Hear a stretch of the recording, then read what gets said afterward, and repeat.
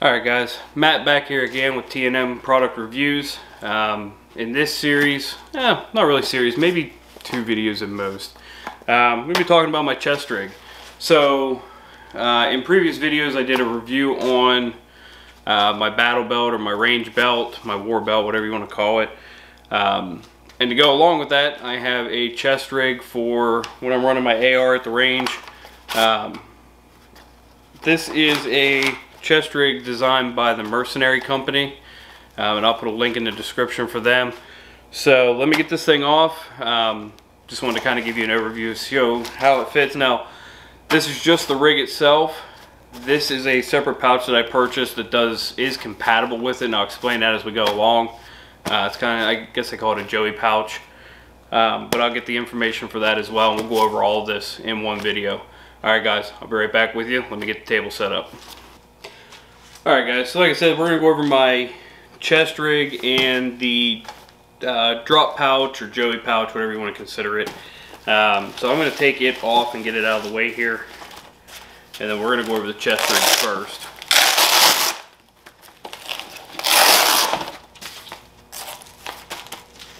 So we'll set that off to the side for right now. So the chest rig itself, which is just this part, and then obviously the harness for it. Like I said, it's from a company called the Mercenary company. They do military-based comms, and that's like their big thing is comm connections or communication connections with headsets, push to talks, radio connectors, things like that. They also have some other gear though. So this here is their 223 chest rig.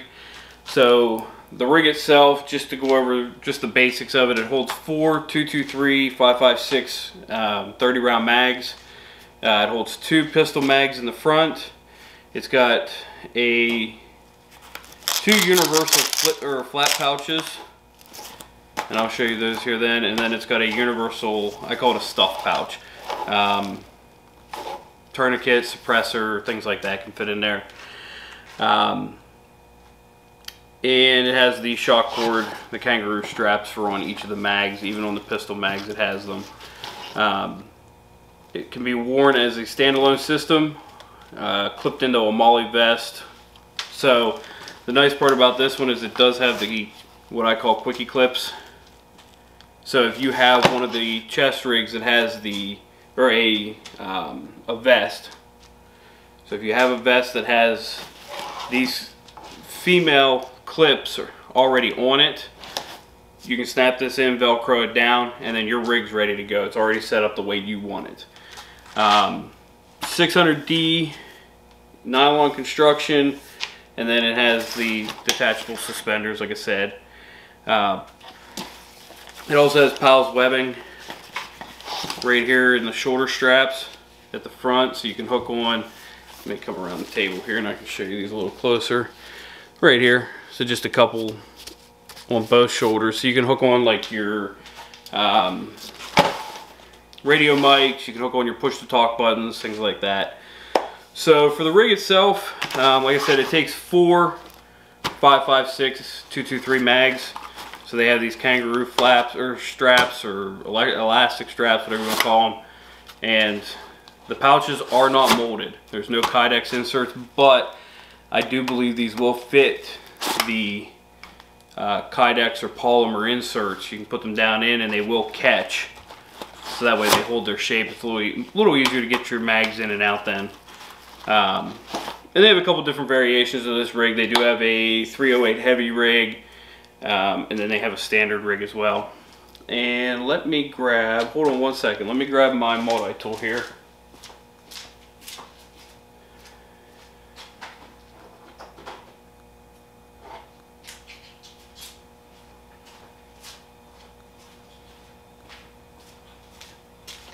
So,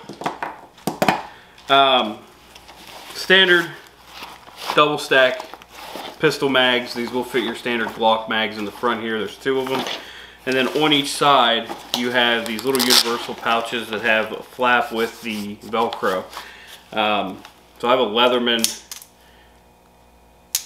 OTF, and this pouch actually fits perfectly that Leatherman multi-tool. And I'll bring the camera closer here in just a minute.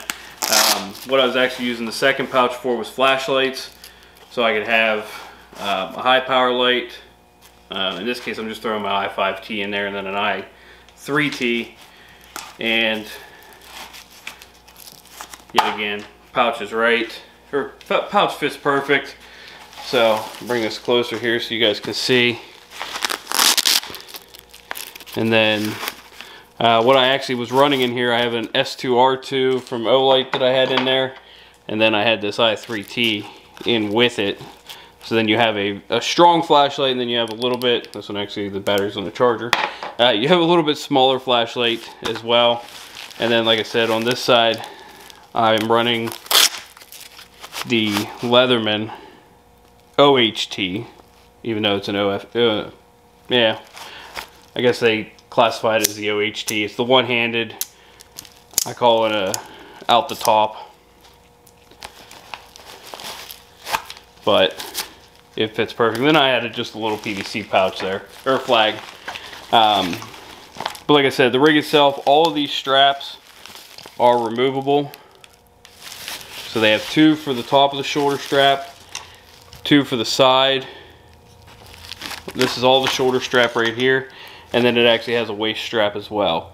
And all of these can be removed. And then the back construction is an H. Instead of the X format, it runs it as an H. If anybody knows what that means, instead of having the bars crisscross in the back, they have a connector in the back, and it does have a Velcro pouch on it, so if you want to put an identifying patch on there, you can.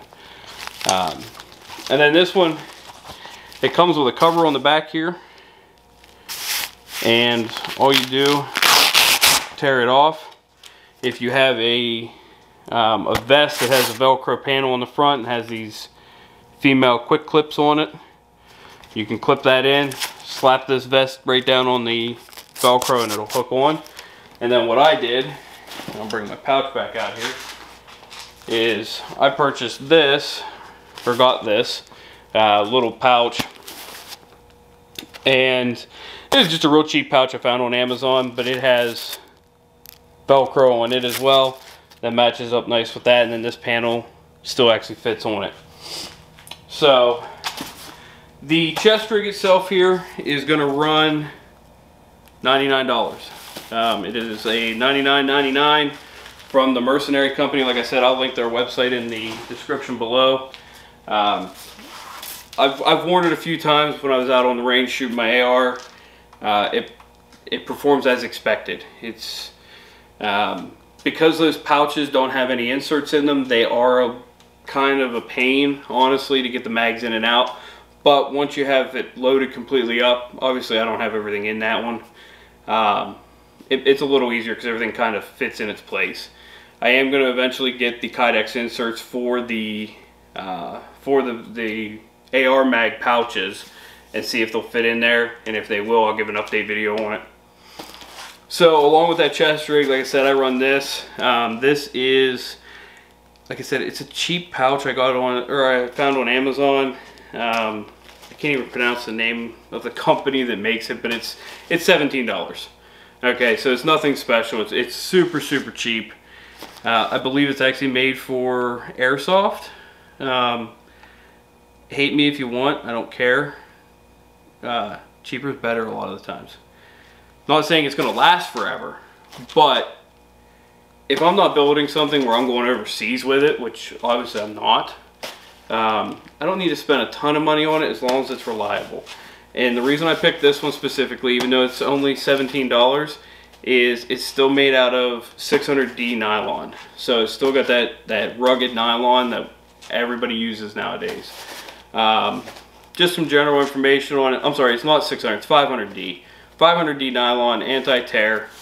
7.8 by 4.7 by 2.7 is your dimensions on it.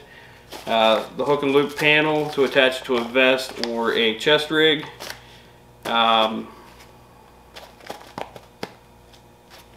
And apparently there's supposed to be a small hook and loop panel in the front, but mine didn't come with that. So,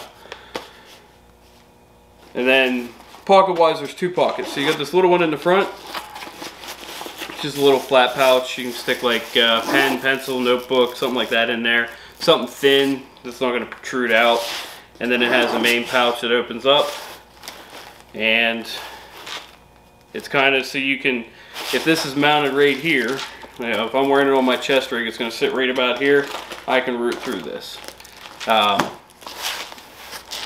And right now I just have a couple things in here. So I have a couple of these neck garters or SACO shields, face shields. Couple packages of roll gauze. Another Z-fold flat compressed gauze to go along with my belt. Some Ranger bands. Let's see, I got a 4x4 and a 2x2 gauze. Some extra batteries. So there's a 4 AAA batteries which go with that i3T. If my rechargeable battery dies, I have some backups. And then also there's an 18650 in there that goes with the S2R2 baton from Light, which I'll do a review on here hopefully in a couple days. Some basic band-aids, a bandana, some more duct tape, a couple emergency blankets, and the strap to my sunglasses are in there for my Wiley X, the strap that keeps from falling off your head. So, is there a lot of stuff in there that I need right now? No, honestly there's not. Usually I will have a notebook and pen and pencil in here as well for writing stuff down. That way, if I need to take notes while I'm out on the range, if something doesn't seem right or something breaks and I need to make a note that I need to fix it. If we happen to go out for work and somebody brings out one of their long range rifles, we want to jot some notes down about the rifle, we can, things like that. So I don't really have a lot in here right now that's purposeful, more med stuff. You would think I'm a medic. I'm not. I'm really not. But I do have enough stuff that if somebody was to get hurt, we have enough guys that are trained as well as myself that we can take care of them. And, well, when you work in my field, we don't hire professional gunners. Like, we don't hire professional shooters. So, not everybody's the best of shot. Accidents happen, so we try to stay as prepared as possible, and that's kind of what I base this around. Is, you know, I'm wearing this on my own private range, and I'm also wearing it when I go out on the range to train and qualify at work. So it's just an extension of that trauma kit that I have on my belt. So I would have this whole setup on if I had my AR out there. If I'm not wearing my AR, this is usually in the car. Or if I'm not carrying my AR, or not going to take it and shoot it that day, this stuff's usually sitting in the car, just in case I bring it out. If I don't even bring it along, this stuff doesn't come along, so I have that trauma kit and then the med kit in the car itself. Like I said, so this here, I don't even know if it has an actual name. Tactical Dump Drop JPC CPC bag. Vest pouch, hook and loop, multi-cam. It's cheap. It's generic. Like I said, I can't even pronounce the name of the company. It's like Huenco or something. It's Huenco. Like I said, I'll drop a link in the description. If you're looking for just a cheap Joey pouch, like I said, it's still the 500D nylon, so it's still decent construction.